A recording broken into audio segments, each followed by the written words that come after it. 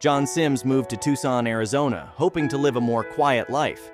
He never expected it to become one of the most unforgettable moments of his life.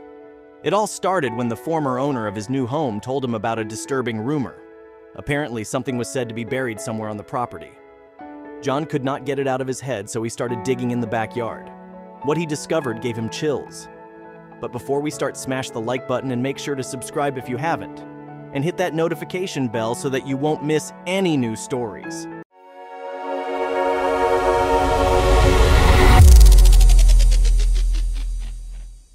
When John Sims heard about a friend selling a house in Midtown Tucson, Arizona, he was eager to get the deal. Since the owner was his friend, he knew he would be in good hands. But once the paperwork was done, his friend told him about a rumor about the property. According to the elders in the town, they believed there was something mysterious buried somewhere in it. As John started to move in his belongings to his new house, he found himself thinking back to what his friend said. He was curious and he was intrigued. Soon he was determined to find out what secrets were on his new property. John started exploring his backyard and started digging. He ended up digging 4 different holes across the backyard, and John found nothing. John got his hands on municipal records and found the record of his house being built. It showed that there was a strange structure built by a company called Whitaker Pools in 1961. Now that he had proof that there was something buried in the property, John was more determined to solve the mystery. He hired consultants with metal detectors to help him find the exact spot. A team arrived with the proper gear and searched John's backyard. Soon, the metal detectors began to go off. After sending the consultants home, John excitedly got a shovel and started digging.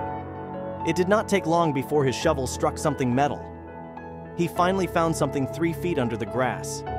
Now that John made progress, he decided to pause and think, what if this was a septic tank? Or what if he ended up damaging or breaking a pipe? John, later on, uncovered what seemed to be the entrance to a hatch. He bent down to clear away the dirt and pried the metal lid open. As a precaution, John made sure he did not inhale too much, as there was a high possibility of mold spores or toxic gas fumes. John left the lid open for about a day to let any air coming from down there waft out and give time to let fresh air into the structure. The next morning, John took a look inside the hatch. He found a spiral staircase that was headed downwards. With all the training and experience John had rescuing people trapped in tight spaces, he knew all the risks. So John decided to form a team. He called some friends over to help him out. They could help him proceed with the excavation, and some of them could be a spotter for when it was safe enough to explore what was inside the shaft. When the group came together the next day, they sat down and made a blueprint. They also discussed how they should proceed. One of the first things they did was to repair and reinforce the concrete structure surrounding the stairs. John and his team worked to set down layers of concrete and secure the rebar inside the hatch. An electrical line had to be installed so that they can have proper lighting inside the shaft and they can use power tools if needed. A black pipe was also installed to funnel fresh air into the shaft. At last, their work around the structure was done, but the spiral staircase posed another hurdle. The steps were so rusty that there was no telling if it could sustain any weight.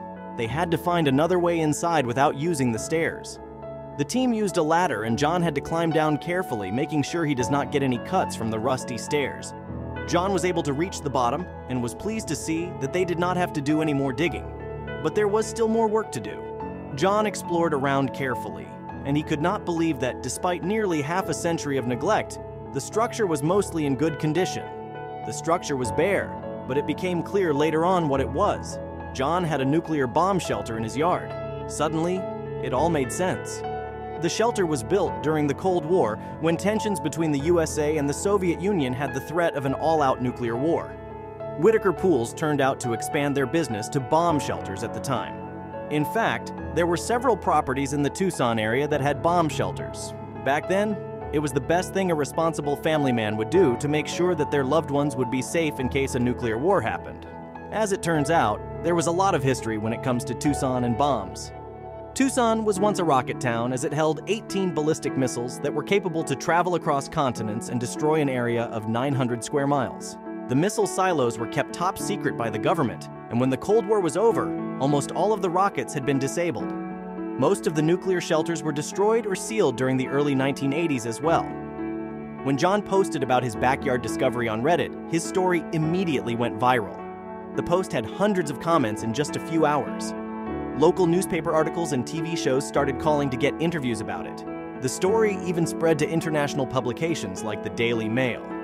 John's story had also reached Japan. It was definitely a big find. And Tucson residents started to wonder if they had one in their yard too. John plans to make a Cold War museum. John did a lot of research on the Cold War period and started collecting memorabilia like Geiger counters, water supply barrels, ham radios, and sanitation kits. For Tucson residents who are curious whether they also have a bomb shelter in the backyard, John suggests looking up records of the city of Tucson or Pima County for information. The information is most likely to be included in the building permits. John also gives advice for everyone not to dive in too quickly once they find a bomb shelter in the yard. Jumping into holes in the ground is generally not a good idea. John continued to explain that toxic air in a tunnel or a cave-in can easily incapacitate anyone. John has all the intentions of restoring the bomb shelter, but he did not have that kind of money. He set up a GoFundMe shape to help restore his bomb shelter from the 1960s. He planned to rebuild the entryway and work on the inside as well. One of John's major priorities was to replace the staircase so that people can enter it safely. With the funds that he was able to collect, John was just able to do that, and now he and the team doing the renovations can safely go in and out. John actively shares the progress he has been doing on the bomb shelter, and a lot of people were impressed, which prompted more people to donate to his cause. John has been spending a lot of time designing what his bomb shelter would look like. Once the project is done, John plans to spend a night in the shelter at least once in his lifetime. He also considered using it as a place to cool down from the Arizona heat when it becomes unbearable.